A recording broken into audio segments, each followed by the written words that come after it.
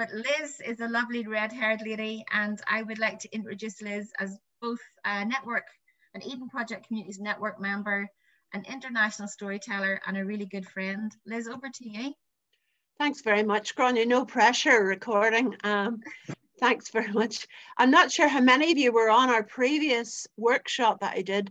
This is just really a follow-up. In the last workshop, which is called Earned Wisdom, I looked at strategies for engaging with older people to share some stories with them, but also to get them to share their memories.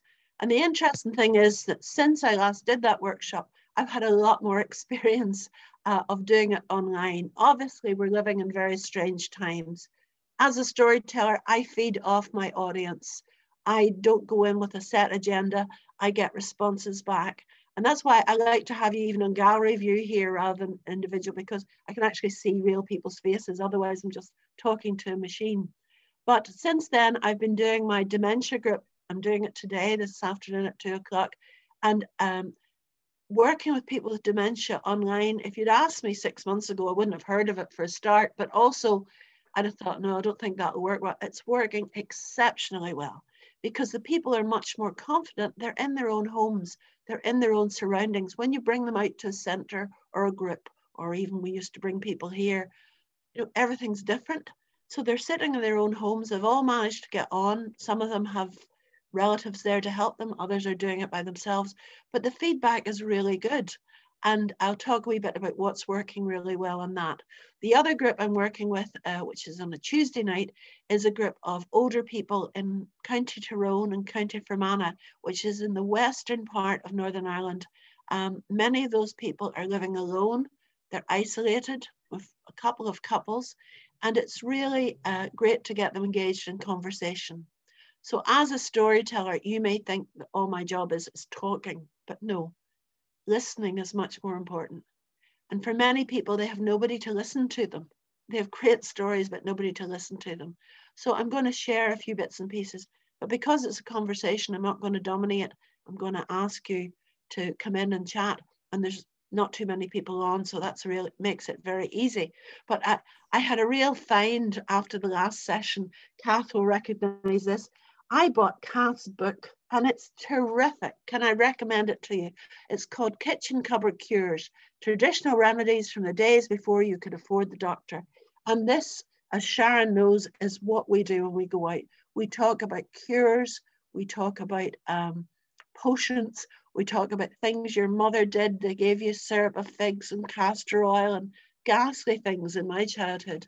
But it's terrific. It's a great wee resource. A collection of home remedies. And that's a very important thing, I think, is to get people to talk about cures and so on. So I'm going to start this conversation. And now, Kath, you can maybe wait a wee minute because you'll know all this. Are there any of you here who, when you were growing up, you were given something that wasn't, I'm not talking about conventional medicine, but for example, if we get stung with a nettle, you know what to do to cure a nettle sting. Sharon will know. Do any of the rest of you know what to do? Pam, do you know? Sharon, do you want to tell them? The onions. Say again. Well, Pam? Dock leaves was our thing. Yeah. Yeah. Do you know the wee rhyme, Sharon? I don't. No. Docking in, docking out, take the sting of the nettle out.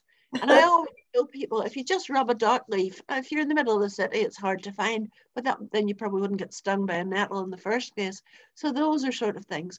Or cures for warts. Many, many cures for warts. You know, Kath, do you want to give us one or two?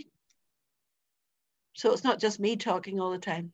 I was told, to be honest with you, sorry. Here's Kath. To be honest, with warts, we could go on all day, and it starts with just very simple ones. And one of my favourite ones was shared with me years ago by somebody who just said, nibble it. And I thought, pardon? No. What she was talking about was actually using your saliva, but it has to be your saliva first thing in the morning when the acidity is high and whatever. And so if you nibble your wart, apparently that gets rid of it. But if the wart's on the back of your neck, I don't know how you do that really. So you're on your own with that one. The most common one here is to cut a potato in half, rub a half and bury a half. And as the berry potato rots, then the wort will fall off.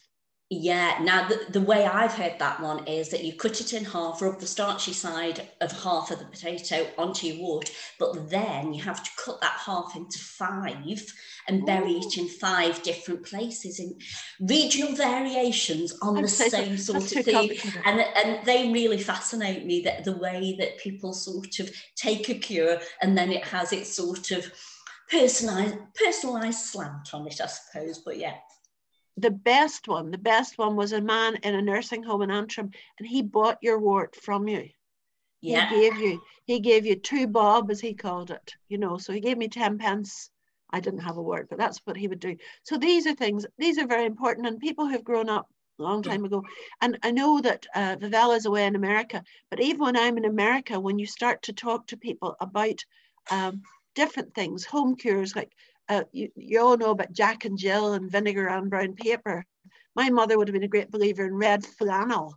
Put red flannel against your chest. And there's lots of these old things, but horrible things like laxatives, like syrup of figs. Ooh, awful stuff. You know, hopefully nowadays our diet is such that we don't necessarily need these things, but you can imagine what it was like. So cures is a very important. Here's for Carol's saying, for a sore throat, a lump of butter with sugar on it. That's quite a good one.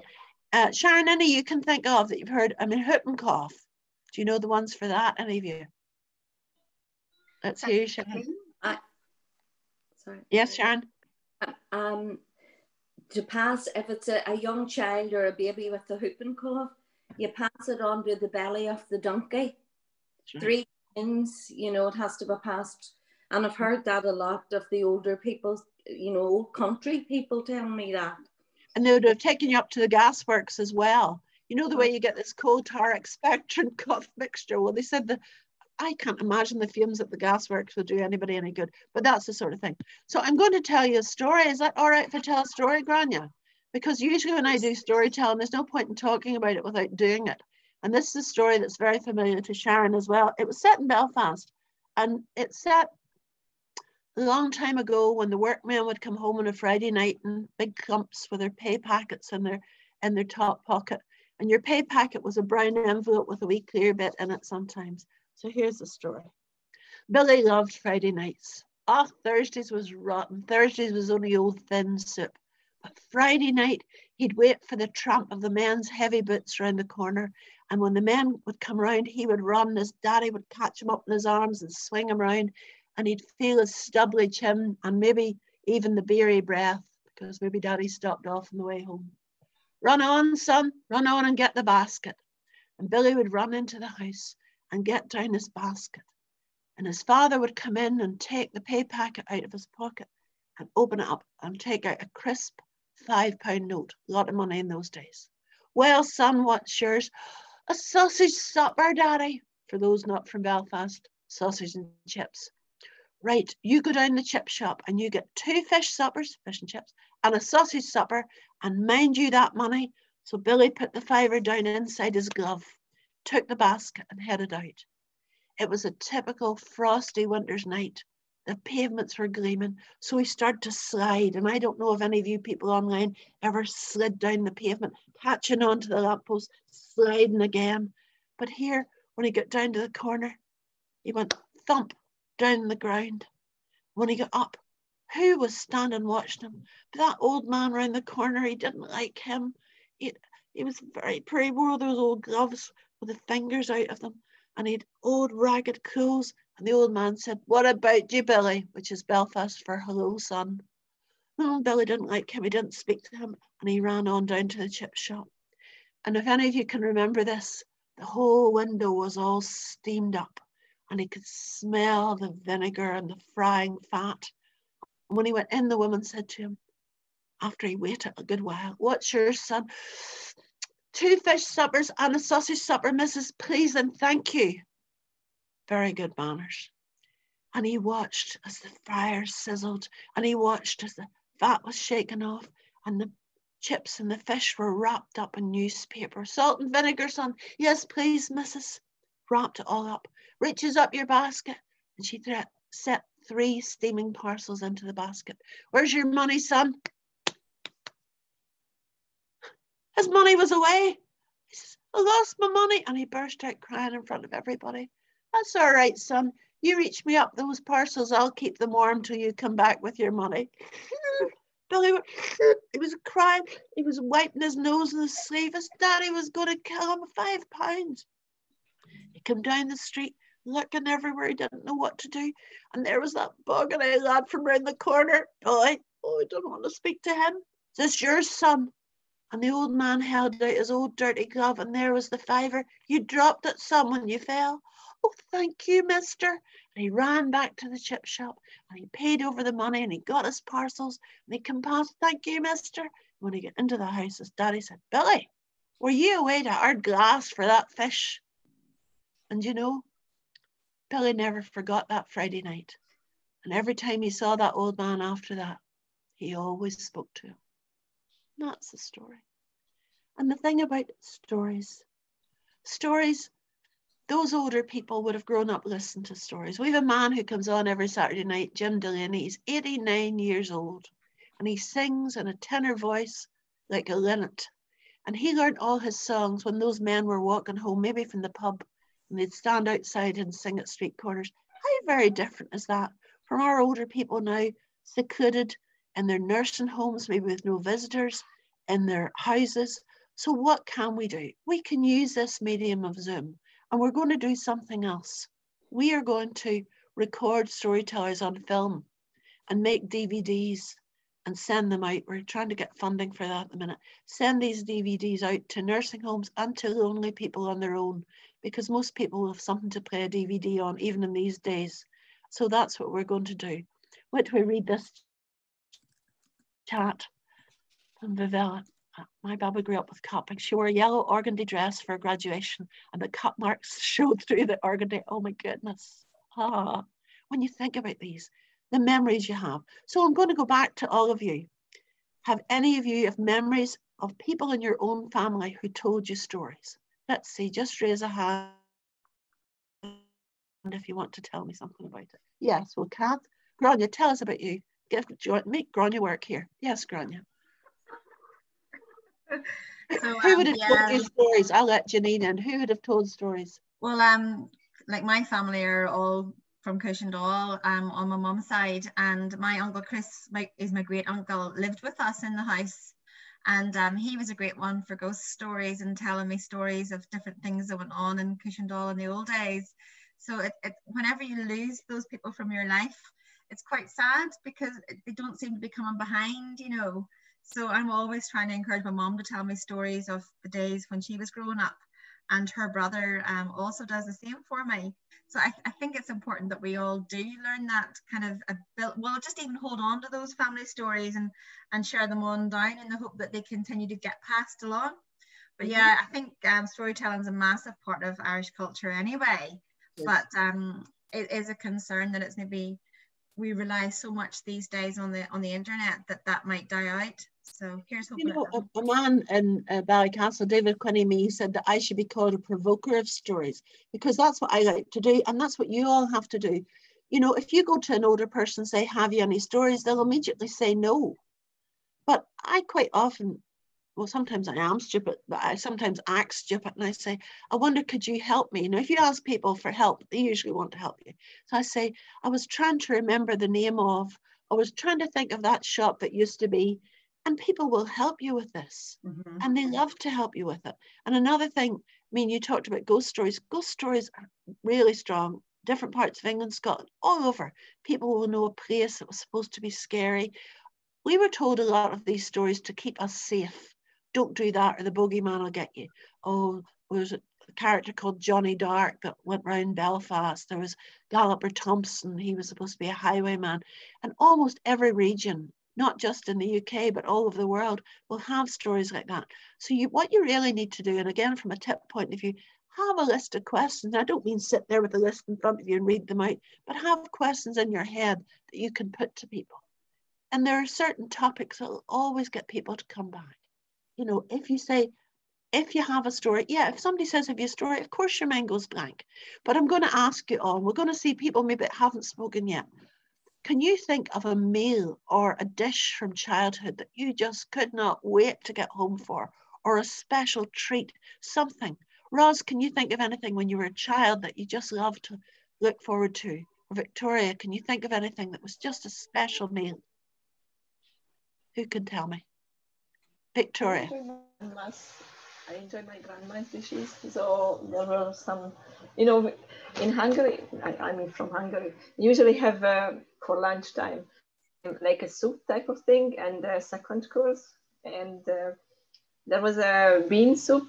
It was one of my favorites. And pasta with the poppy seeds. That's grained poppy seeds. So they were my favorites. But my grandma made really well.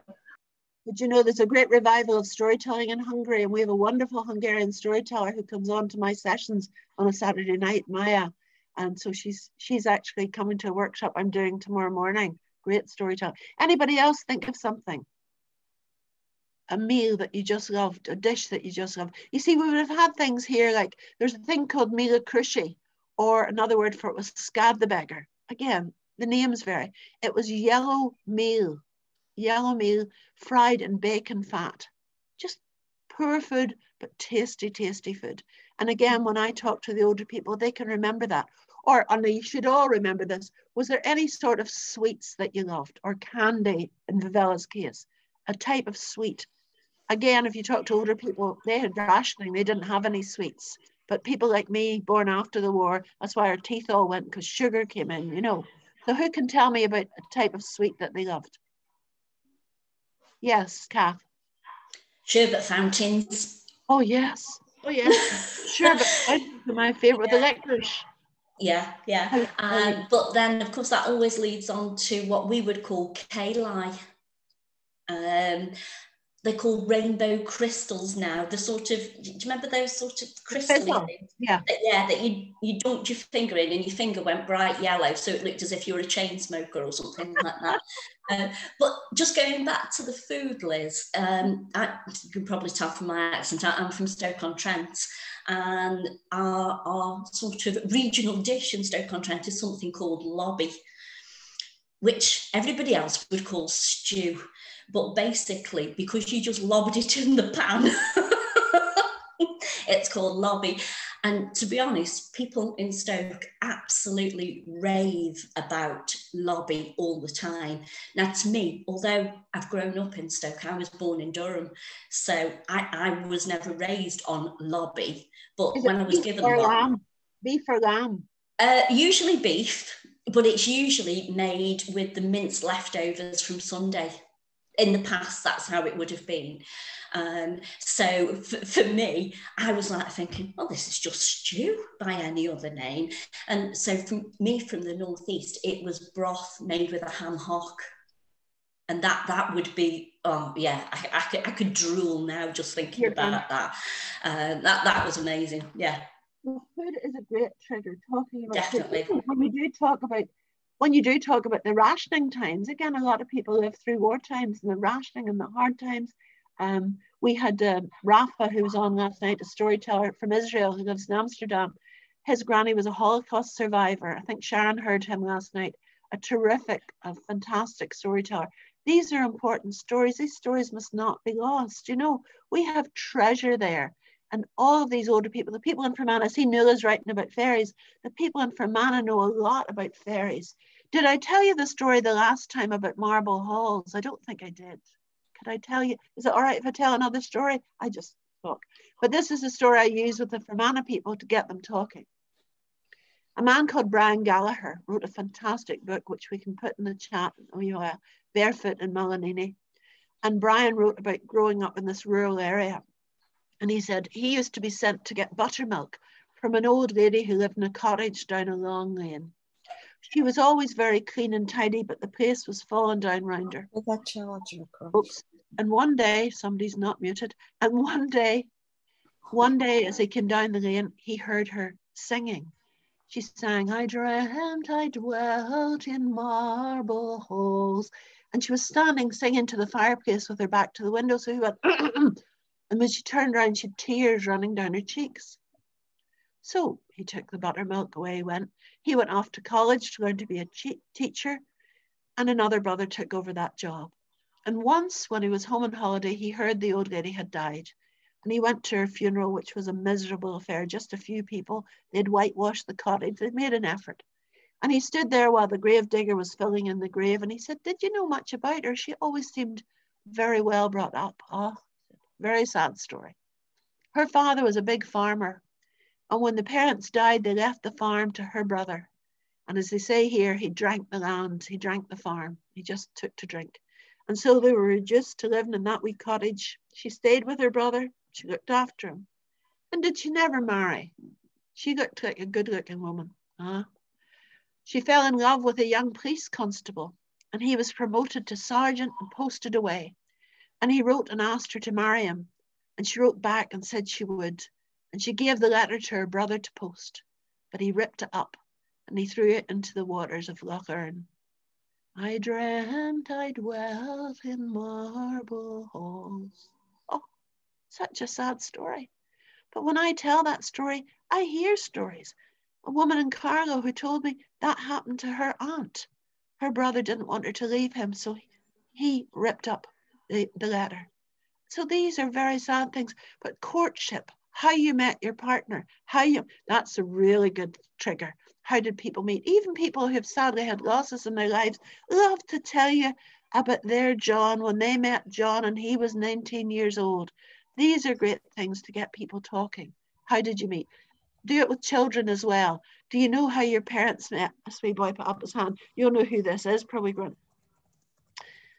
My daddy had a cow calving and my mommy came and she was the vet and she calved the cow. Imagine the romance of meeting over a calving cow. But she's actually my vet from Coach. And I said, oh, your mommy would be so pleased you told me that, you know. So the stories you get are amazing. It's terrific. Sherbet fountain's a treasure. Are any memories a treasure? No. Everyday stuff. Well, I think, you see, the treasure is not in the sherbet fountain or the licorice, all sorts of. The treasure is in the remember of who you shared them with, who gave you the money for it.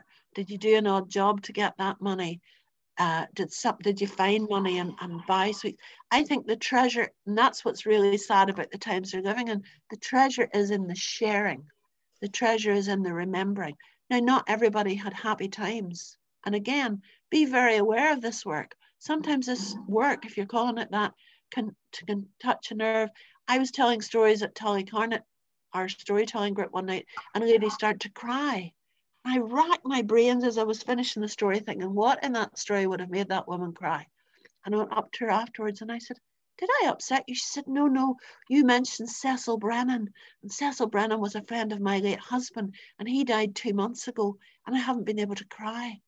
But just hearing Cecil made me cry. You know, you have no idea. And sometimes crying can be actually therapeutic. Oh, Brian and Daddy were great friends. Oh, isn't that lovely? Brian Gallagher is a retired headmaster from Fermanagh. Nuala, where are you based? That is a really good thing. No matter where you're based in the country, the teachers that you remember, the good ones and the bad ones, oh, they remember the bad ones all right. I love that. Nuala. I was thinking there as well, just while you were talking about how I was at a big lunch in Belfast years and years ago, and just, you know, on the kind of the intergenerational connections. So one of the things that my gran always loved to do was talk to me when I'd been out to a disco or something and ask me, you know, did I get a dance and who did I get a dance with? And then reminisce on all of her dances and, you know, her own childhood and teenage years. And I think that, you know, sometimes younger people forget that older people had exciting lives that went ahead of them. Absolutely. And got up to all sorts. But, you know, I go to a nursing home in Marfell. It's one of these absolutely splendid places with a cinema and gorgeous ensuite rooms. These rooms would be, I mean, to me, they're like luxury hotel rooms, and the older people in there, they wouldn't have been used to that. I mean, it costs, I don't know, it's about £1,000 a week. It's huge. Anyway, this woman came in and she said she was at a dance with her fiance and she was sitting on his knee. And this is a great story. And she said this disreputable fella came in. It was obviously just come in from the fields and he had manure hanging on him and he'd old dirty overalls and he'd had a drink or three. And he came staggering over towards her, and she said to her husband, "Oh, John, don't let him ask me for a dance." And he says, "Can I dance your girlfriend?" John says, "Surely, take her on." And she found herself dancing with this guy, and he was smelly. And she said, "You know, I still married him after that, after him doing that to me." But the delight, it's the delight that you see in people's eyes. And it's not about us and how we feel. Though, to be honest with you, I always feel better after talking to people like that. But it's the delight that you're giving them in the shared memories. We did a thing called Sharing Tales. And we went into 3, they're not even there anymore. They were called geriatric wards. They're all out in the community now, or in nursing homes now. But there were people there. There was a man there that hadn't walked. This sounds like the raising of Lazarus. But I brought Scottish storyteller Duncan Williamson in, and he had a jaw harp. He played his jaw harp. That man arose to the astonishment of the nurses and swung a wee nurse round because it reminded him of his youth. Dear knows what it was like the next day, but at least he arose on that occasion. So these are things that are important. If you're in a part of the country where there were ferries, as we were in Ireland, Nuala's talking about that, people will tell you, "Don't go there, don't cut that tree down." And that's what I absolutely love, to try and stimulate the conversation. But don't, whatever you do, go in and just ask. Don't just go in and say, "Have you any stories? Have any of you got any stories about?" So anybody else want to share anything? Liz, isn't that the same really no matter what age you are? Because I mean, you know, getting young people to share stories, and I'm just thinking about that, you know, in the dances, and actually for my gran now to know that people meet up online, you know, that would just be way beyond her. And I wonder, is there something in that around, you know, younger people kind of chatting and explaining the way they get together now? I mean, during lockdown, young people are meeting on Instagram and all sorts of places. So it might be an interesting thing, particularly when we're now looking for new ideas around what we can do between now and getting back to whatever normal is going to be. How do we motivate young people to connect with the older generation outside their own families? And perhaps it isn't necessarily just about how we get older people to open up, but also how we motivate younger people to be more involved. Perfect, Grania, you read my mind. I'm starting on Friday. I'm doing a workshop for 16 to 18-year-olds in storytelling. I floated it to see how it would go, and 15 signed up for it. And they all sound lovely. They're very ready. They said, "Dear Liz, I am 17 years old, and this sounds like an interesting thing to do. Our schools are all closed here, so they're all off this week. So we're starting this week. And I'm going to suggest that they talk to older people in their family. They talk about this, they talk about that. And we're going to suggest some topics that they can, you know, just be talking around because they're fascinated." We did a great session. There's a place called Armoy, and we'd had about 6 teenagers and about 6 older people. It was quite interesting from a Northern Ireland point of view because the children were all Protestant and the older people were all Catholic. So that was a big learning experience because the older people would be talking about going to mass and the children would be going, "What?" You know, it was just totally out of the... So, "What sort of phone did you have?" one said. And the older people were going, What sort of phone did you have? Did you have a Nokia?" And they had to explain to them, they didn't even have a phone in their house. They might have had a phone in a neighbour's house. Certainly when I was growing up, there was one woman had a phone and messages had to be carried backwards and forwards. The wee ones were fascinated by this. "What sort of a car did you have?" That's a great thing to get people talking, especially the older people will talk about the Ford Anglia or the Ford Consul or what they learned to drive in. You know, they didn't have a watch. You know, people said, and nowadays our kids have come back to not having watches. They use their phones for everything. So it's a very good experience to let them see the differences between the generations. There's a ferry fort behind Mum's house. We were told, oh yes, if you get lost, it's called a ferry straying, a chaperon she knew it. Absolutely right. If you're out and a mist comes down, you get lost. It's a ferry straying. You take your coat off, you turn it inside out, and you'll get home again. That's absolutely right. And the ferries can't do anything about it. You'll get out the field. Oh no, this is great. I go down to Inniskill and I do a group with dementia in Belmore Court, and they have fantastic stories. And again, it's not just the people living with dementia, it's their relatives, their carers. They need a bit of conversation and chat too. But often they are amazed. For example, my group this afternoon, I have a friend called Colin, who's a great singer. we're singing Johnny Cash, we're singing Elvis, because the assumption is, oh, it's all Vera Lynn. No, no, no. We have people in their 50s living with dementia, and they love all the country stuff, John Denver, Take Me Home. And as you know, when you do singing on Zoom, it's a bit raggedy, but boy, people are singing their hearts out. They absolutely love it. So that's something that everybody could do. There, Kath, only the local shop had a phone. They took messages. That was always it. And if the phone rang late at night, it was a death. You know, you were getting bad news if the phone rang late at night. I'm just reading Pavilla's thing.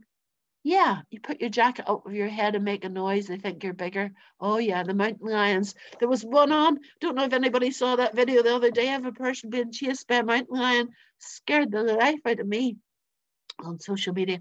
But again, don't feel that because we're limited to this Zoom thing now that we can't do this. As I told you, it's working. Sharon has been on not just with my group with dementia, but with a group with head injuries. And you say, how would that work? Didn't it work well, Sharon?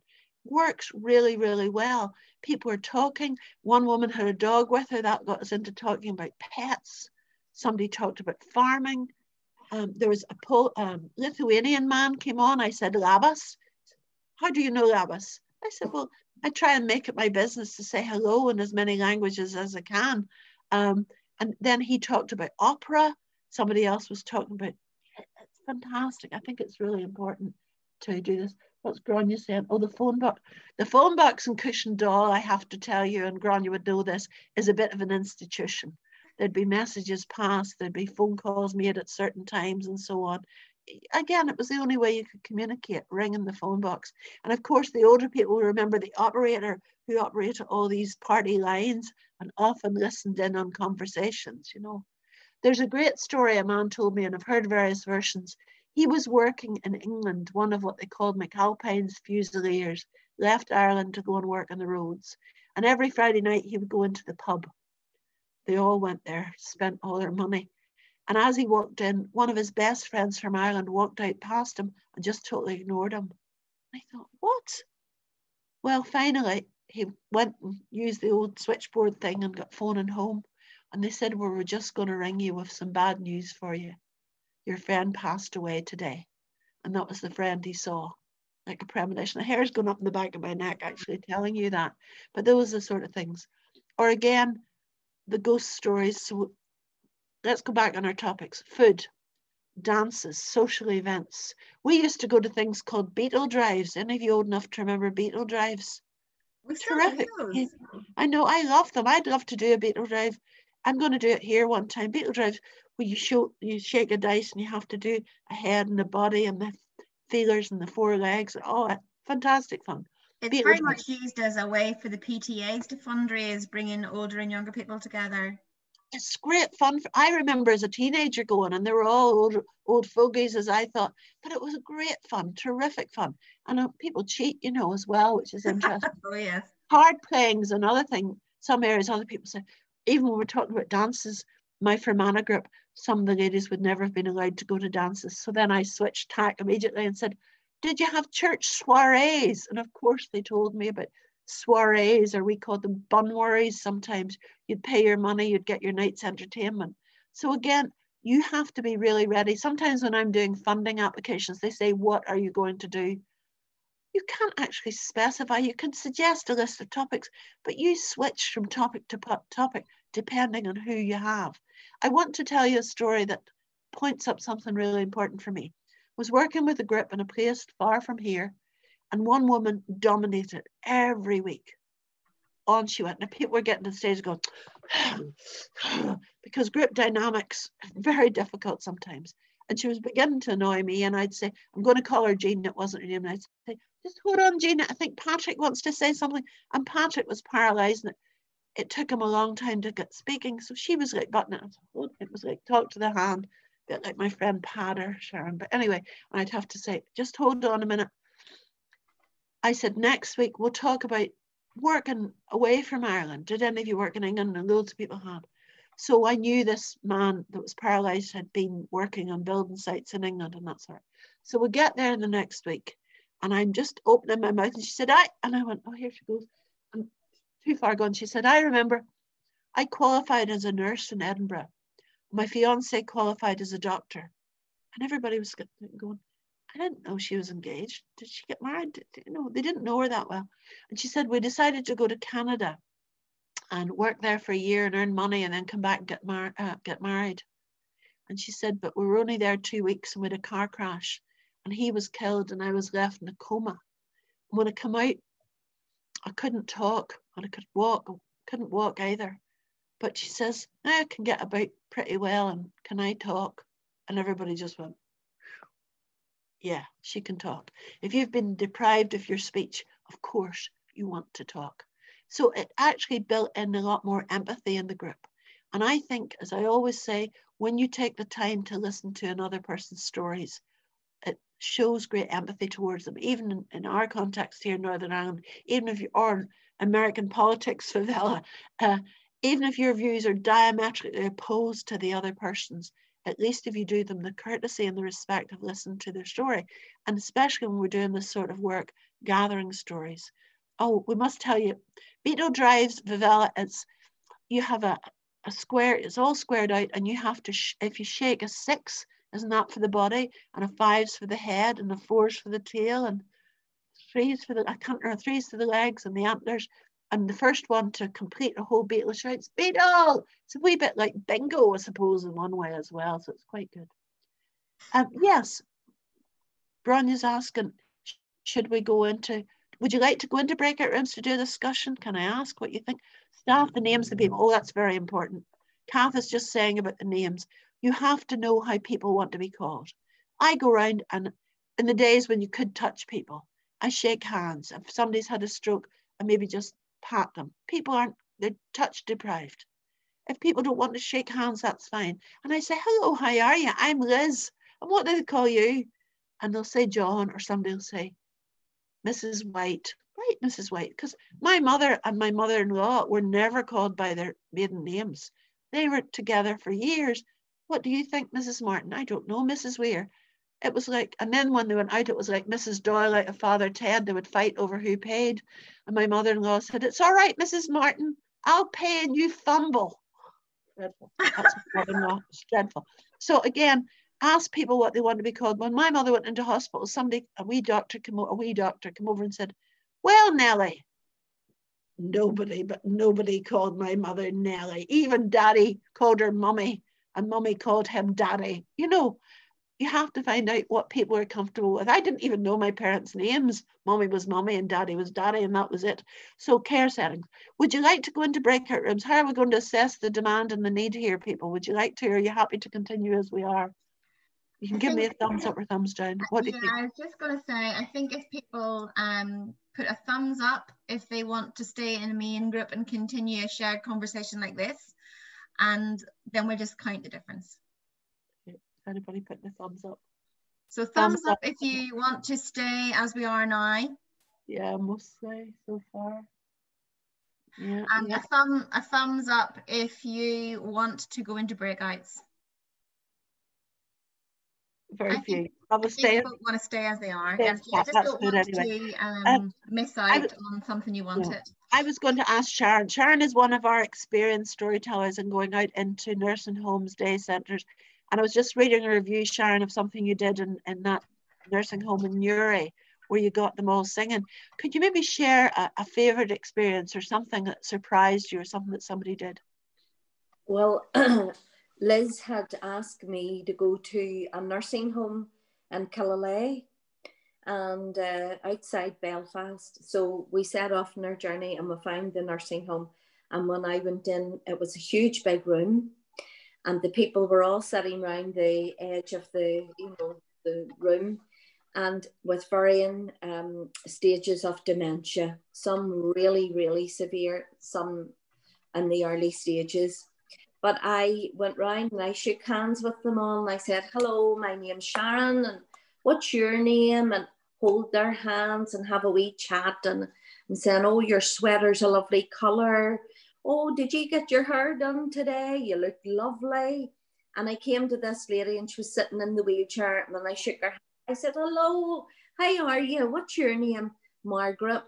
And she said to me, I bet you every morning you get up and you look in the mirror at yourself and you start singing, hey, hey, good looking, what you got cooking?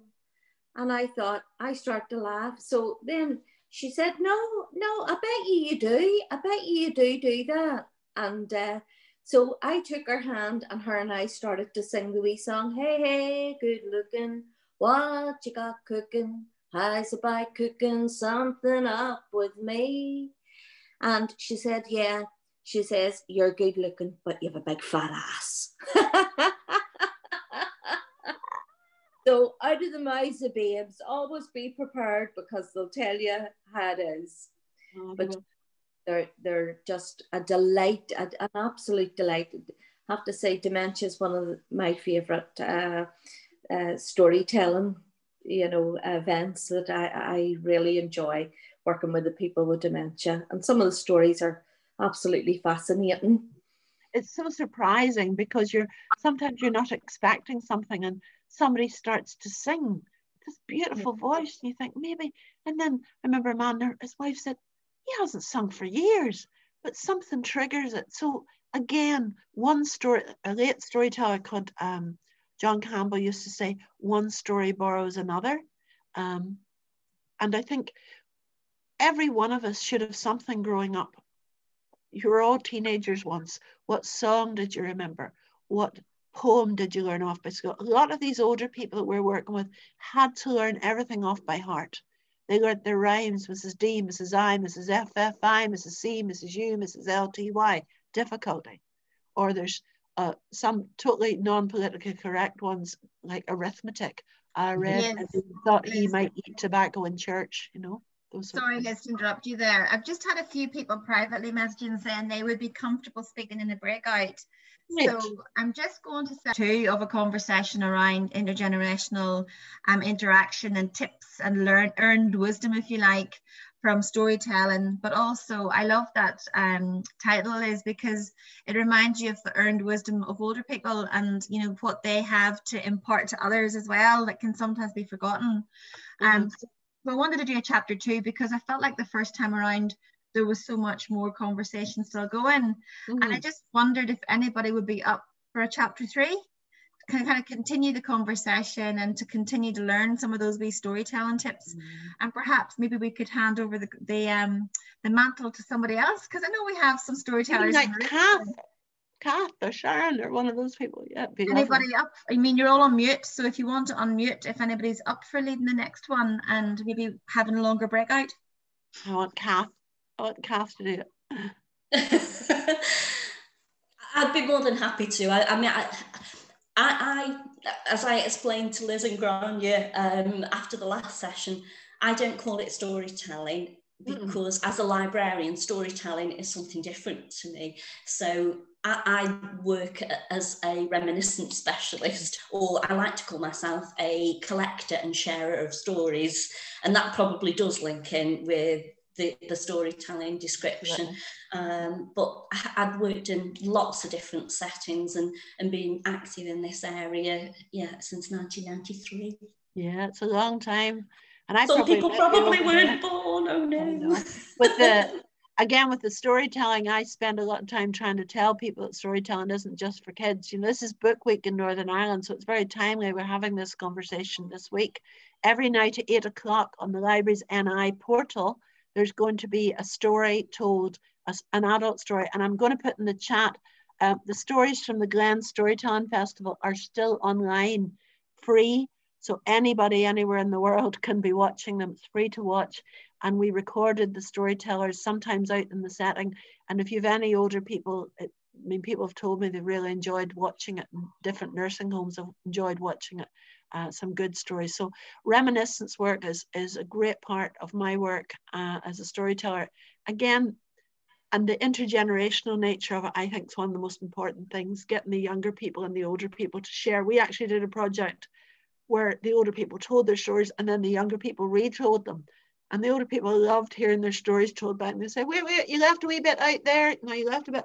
So there was real engagement. And I think that worked very well. I have got a book list, which I can send to you, Grania. Maybe Carol's asking about the recorded resource. Now, I think she's one talking about the Glen Storytelling the Festival. Glen Storytelling. It's up in the chat earlier. Glen Storytelling Festival, free to watch. It's just up in the chat a wee bit. Also, folks, you can share you can save your chat. So I Yes. think just going back on what Kath said, it is important. It's an important comment actually that, you know, regionally we call things different things. And so if you were talking about storytelling, somebody might think you mean reading a book out loud. That's right. You know, so it is important that we kind of communicate that for the purpose of this video, that we're talking about reminiscence and connecting and the generations through conversations really, and what you call that locally really matters in terms of what you're trying to search for.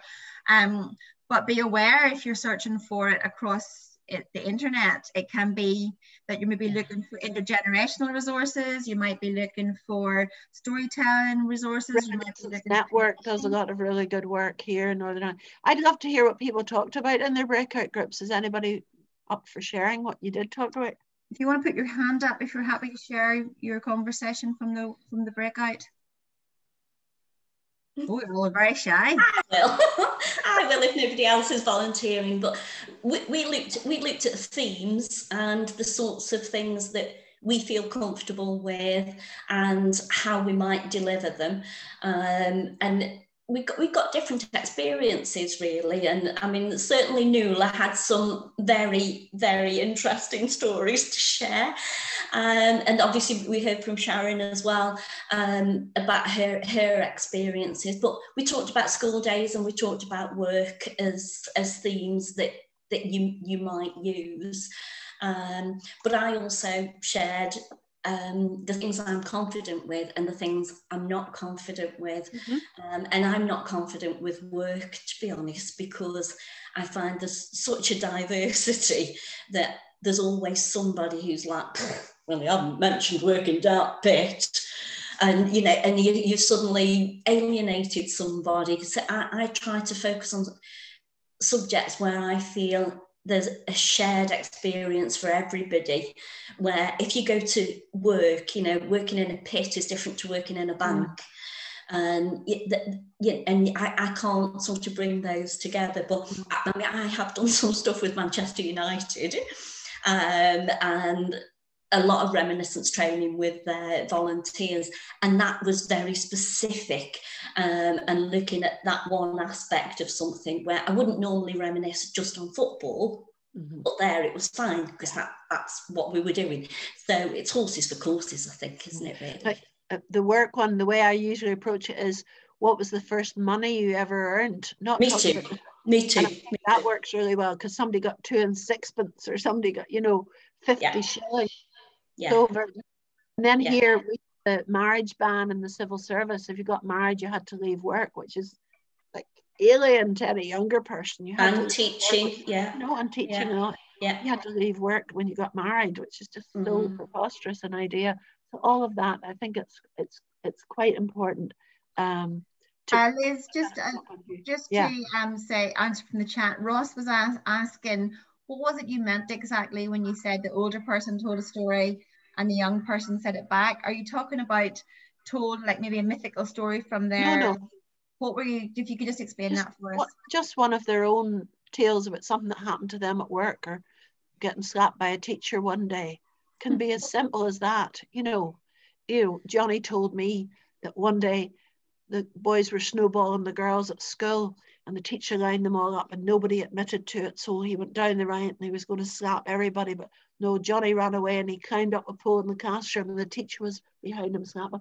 Well, to hear that back, to hear your story back, it's like playing back theatre.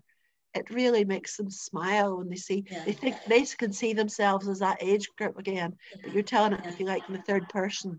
It works really quite well. Yeah, I did actually do that a few years ago. I don't know if anybody remembers the Their Past Your Future project.